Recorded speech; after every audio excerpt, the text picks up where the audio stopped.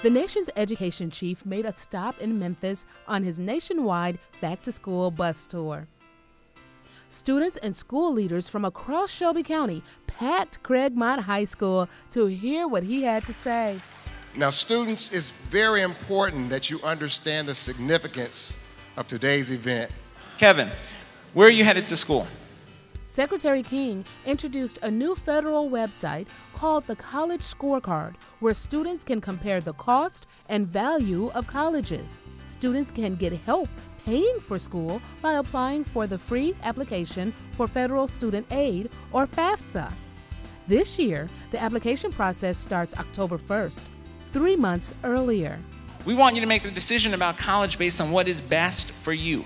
Which college has the program that matches your interests, your needs, and what you want to accomplish in your career.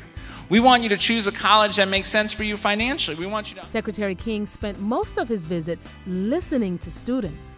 The measure of our work has to be not just test scores, but whether or not students actually get to college, get through college, have meaningful degrees, and are successfully employed. For C19, I'm Kathy Hart.